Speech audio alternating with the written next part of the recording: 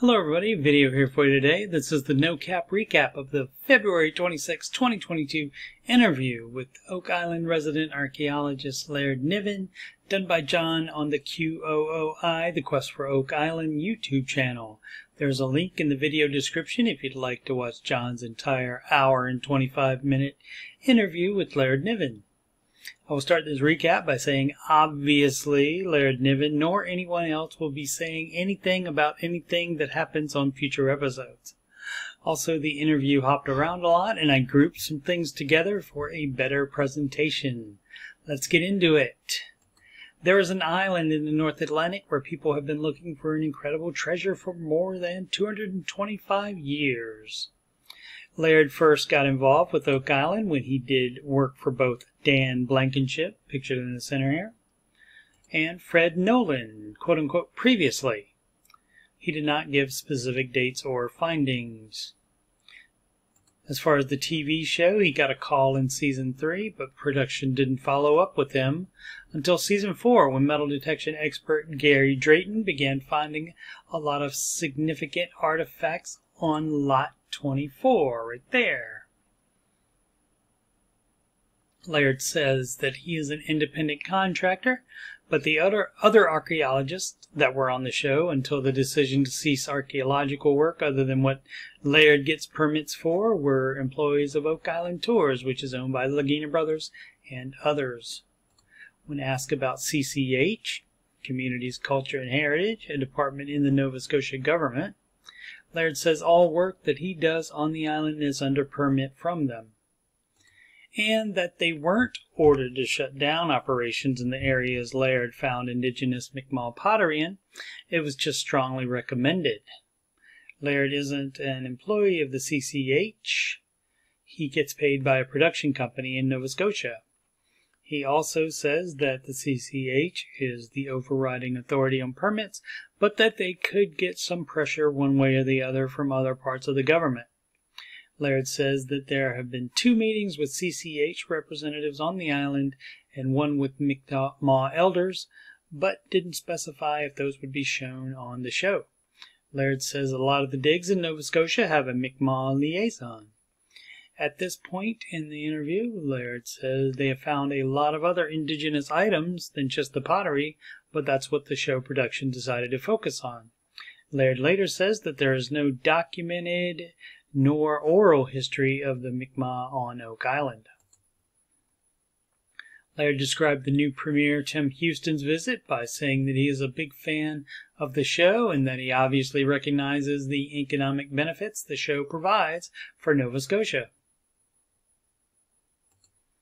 John asks about the artifacts from when the Stone Wharf Road was built, and Laird said that it was oddly clean, just like Smith's Cove. Speaking of Smith's Cove, Laird says he thinks the work would be done there unless a tunnel or something that would be below the sea horizon is discovered, which is where they dug to. John shows Laird a screenshot from the Drilling Down Ultimate Timeline episode and asks, what does the entire breadth of finds tell you? Laird says, quote, to me, it's saying that there was undocumented activity pre-1795, end quote, which was when the Money Pit was discovered by Daniel McGuinness and friends. Laird mentions that he is a big Samuel Ball fan and thinks that his relationship with the British Navy is very exciting. He mentions the lead bag seal is very odd because it should only be found in a port where big bags of cloth are being unloaded. The lead bag seal as well as the lead Templar cross were both made with southern France lead. He says from an archaeologist's perspective you want to find a collection of artifacts, what we call context, so you can definitely say this was here for this long, no doubt. John asked why they always focus on the earlier dates from carbon dating test ranges, and Laird said that's production, meaning the TV show focuses on that because the older it is, the better. He says there are 2 realities, the search and the TV show. Laird is not a big Ship in the Swamp guy and is skeptical of the 660 AD carbon dated wood found there, which is right here. It says where it says the ship's railing. He said there could be gasoline contaminants and mentions the fact that it has been in the mud for so long. He says he thinks they did not do carbon dating on the barrel pieces found in the swamp. There's mention of a 1600s lead cross that was found in New Brunswick. I found this photo in the discovery date of June 2019. The one on Oak Island was found in 2017 and is bigger. Among the things Laird says he knows nothing about: whether the McInnes and Ball House foundations will be revisited, most things Money Pit, this concrete piece presumably from the chapel vault that has gold content in it, which will be on the March 1st episode called Gold Diggers. John mentions that he is used to seeing wood come out of the caissons, but boulders is a new thing. I think that it's because it's a different area for the show, and also that the caissons and the hammer grab are so much bigger this year. Here's some lightning round answers to some of the questions from callers. Rick Lagina's dream is to restore the island to what it once was. No one is allowed to camp on the island. This was Laird's first call-in show. The Mi'kmaq pottery found would usually be conical and sit in a fire for cooking.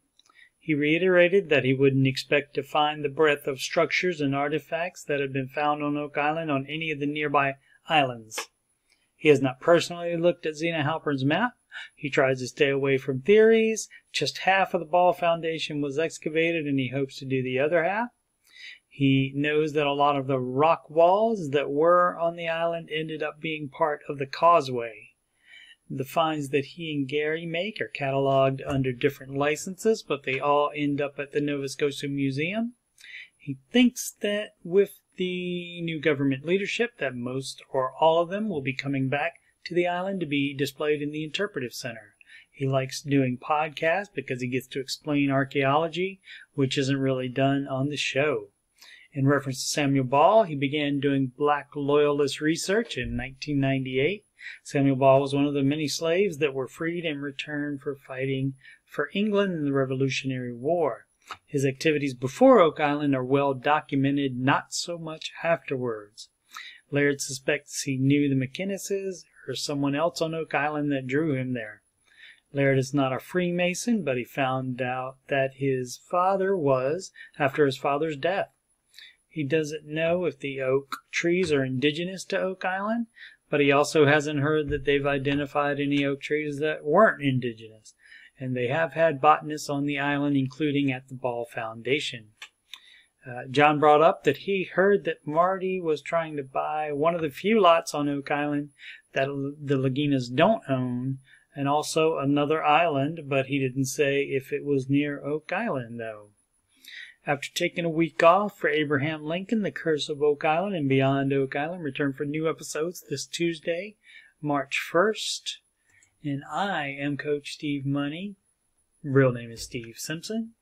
And I am a certified Ramsey Solutions financial coach.